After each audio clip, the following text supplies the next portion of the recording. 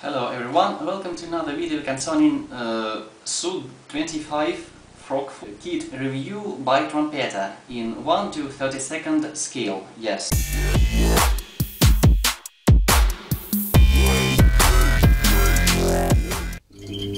You may be lucky enough to see another two model projects to the left of me running simultaneously. They have been T34 and T55.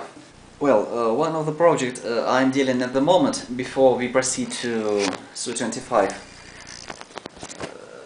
model kit review, I want to tell you about one of the projects I'm running with. It's a T55. Yeah,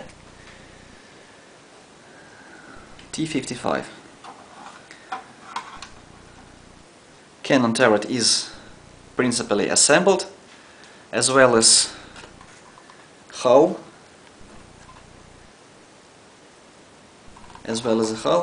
By the way, it's a Trumpeter one of its initial productions. To be more specific, the final result I intend would be not T55 in its initial production modification, but somehow if I may hope, it would be something just like T55 AD or something similar modification. The difference is in arrangement of infrared lights, anti-aircraft guns.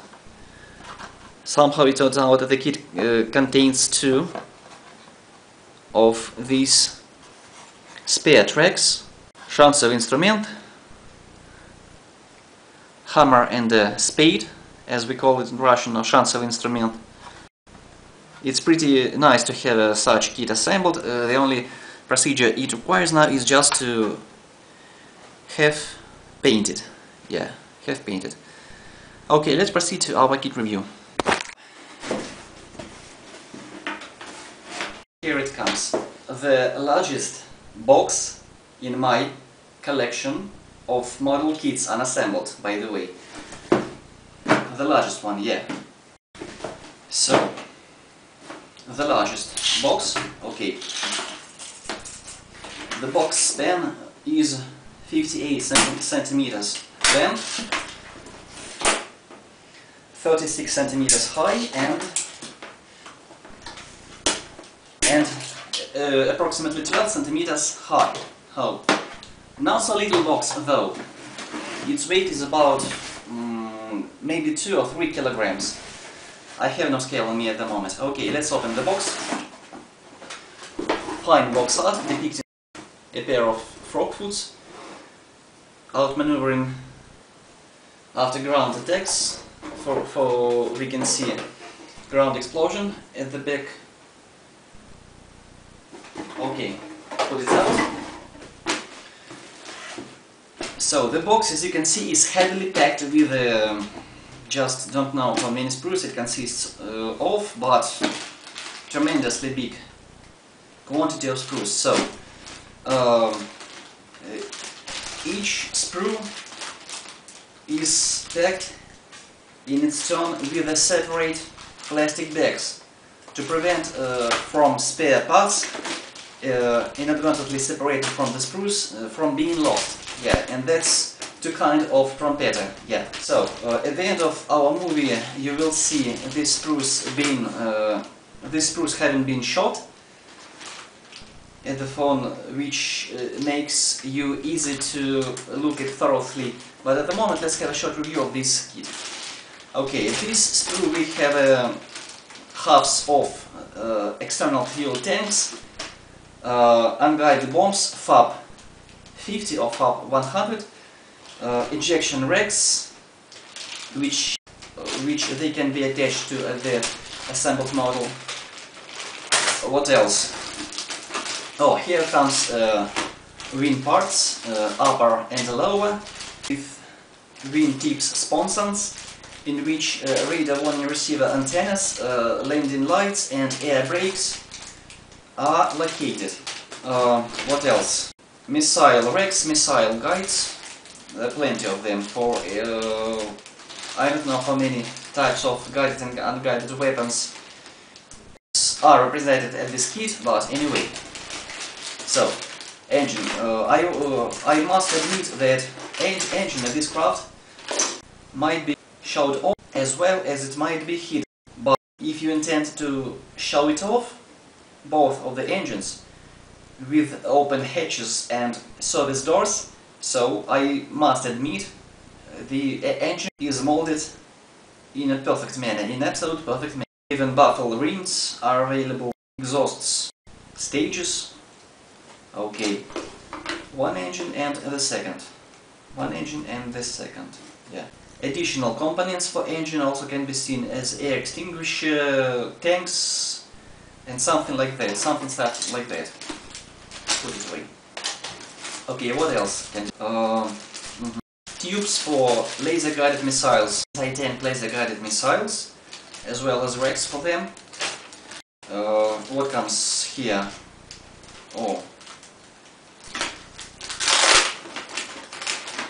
it's an exhaust nozzles for engine. One is inadvertently detached from the sprue. Exhaust nozzle. Brakes for landing gear. Covering for nose gear, which can be done as retracted or both at extended position. For example, while at the initial approach or at the landing. Okay. So, as I have said, the plastic bags are provided to prevent from such little details from being lost, and it's pretty convenient. I must admit, it's pretty convenient. Yeah, put it. Oh, approximately 10 or 12 sprues are dedicated for armament, being both guided and unguided, as rockets and missiles. Here we have S-24 missiles, H-25 or UB-32 rockets, H-29L, H-29T. Oh my god, I don't know if I can handle with this. Here comes another pair of sprues with armament, UPK UPK, I beg your pardon, UPK 23, 223, universal port with 2-barrel guns by 23mm. It's unguided bombs as well as FAB 100 as well as guided ones, CAP 500, KMGU.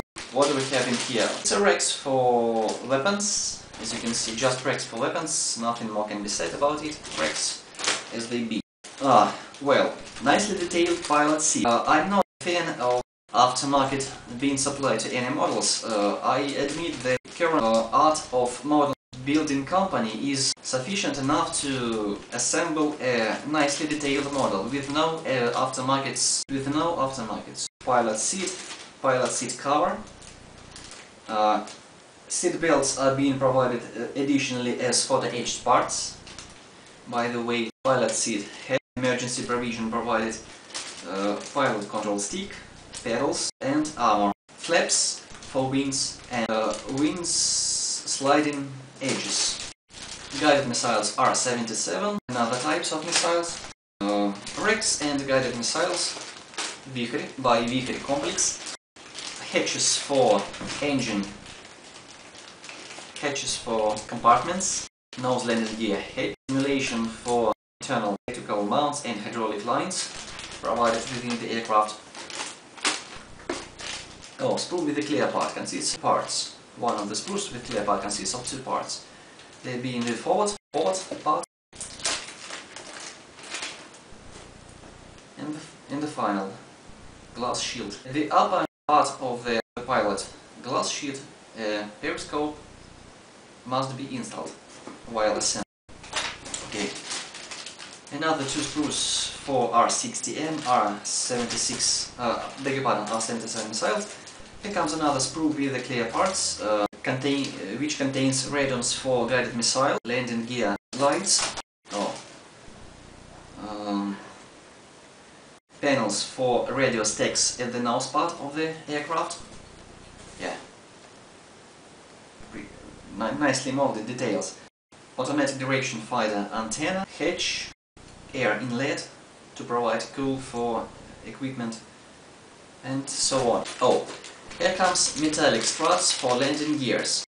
I have never had experience of assembling models in such tremendous scale, 1 to 32.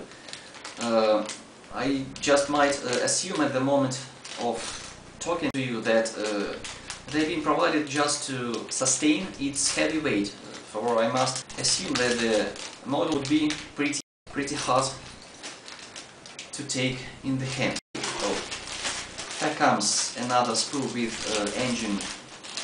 engine details, as well as additional racks for weapons. Assuming that Su-25 is equipped with approximately 12 external stores, so it's no wonder that we have such tremendous range of amounts contained within the kit. What comes next? Radio stack base, avionics units imitating contained fins with movable rudder, ailerons, stabilizers with movable parts. Okay, I just have no place to locate sprues. Finally we come to an end. So, two separate boxes contains halves of the fuselage. They are really attractive and exceptionally big. So just imagine what kind of sizes it would be when assembled. Oh. Sorry, my hands tremors. The Su-25 model kit I have ever kept in my hand was Su-25 by Zvezda in 1 to 72nd scale, so just assume it's been in a size like that, but that is approximately 2.5 size larger than previous one. It's nicely, looks like a herring. To me, I want to tell the truth that Su-25 to me is not exceptional. It's not a plane that I'm keen on, literally. It's just a plane, it's just a kit to assemble, to build on, not to mess with, nothing to put out saliva, nothing to going crazy, just a kit. Though in a 1 to 2 scale. Okay, put it aside. Here comes the box for fuselage halves. What do we have in here? Su-25 rocket, item number 0 to 276. Okay, let's open the box. Guess what? Ha! Guess what? It's engine compartments, engine hulls, which are closely attached to the port and stub fuselage parts. So I can assume that engine must be put within this hulls. As well as landing gear, hatches can open. Well, okay. Another package with another half of the engine bay. Oh, whoa. Approximately 4 sprues with the clear parts, imitating radiums for TV seekers or heat seekers for guided missiles. This one, and this one. Clear parts imitating head-up display, main instrument panel, something like that. Something like that. Parts for UB-32 rocket spots, as well as this one. Oh, and the thing that I adore this kit is resin molded tires. Nice to touch, yeah. Though in a plastic bag. And seat belts for crew for the aged parts. Only 4 separate lines and 1 lines assembled. This model kit was issued in 2010 by Trumpeter. So, what we have also unreviewed. Yeah, it's exceptionally big engine scheme. Yeah, for those who are keen on Su-25, that would be a real Klondike. Try not to lose your head off. Probably you will be assembling this kit like a burning midnight oil, but I'm not literally keen on this craft, so I'm just making my review on it and nothing more to say. Different painting scheme for Soviet Air Force, Red Tent so-called, acted in Afghanistan. Czech Air Force, Su-25K modification. Kinda strange to me, like a real frog painting scheme for this plane. And traditional motor is white, also for Soviet Air Forces. Oh, painting scheme for guided and unguided weapons with markings, and is also provided one-sided instruction which can be easily understood and nicely to touch. A lot of weapons are represented within the box. It's a KAP guided air bomb, in Russian K-500KR, TV guided missile H-29T, laser guided missile H-29L, H-58, radio guided missile S-24B, FAB-250, FAB-112. Авиационное катапультное устройство, or shortly in Russian АКУ, in English aircraft ejector, aircraft launcher, МБД-2, многозамковый балочный держатель, multiple bomb rack, unguided missile S-25, or this quite a lost model. It's a exceptional technical markings for weapons, markings for cockpit panel instruments, or just look at this. Nasty frog trying to patch a tank with technical insignia for airplane itself. Oh. And exceptionally beautiful markings depicting Air Force designation. Beautiful insignia, nicely printed. Yeah, I love them. I love the way they look. So, and finally we have an instruction at the top page of it depicts side view of Su-25 while in the land and armament scheme. It's a time-consuming action, you might assume, just to assemble this kit, so keep your money ready on to buy necessary paints. As for me, I decided just to avoid buying any aftermarket for this craft. I think this kit has an exceptional amount of any units which you might even want to have installed, so no need to buy any aftermarket, I think. Well, what do we have at the end? At the end we have the Su-25 frog foot in 1 to second to scale, reviewed. Well, if you like the video, I want you to rate it. Please write your comments, what you did like or what you did not. Well, just, it'll be highly appreciable. Okay, bye bye.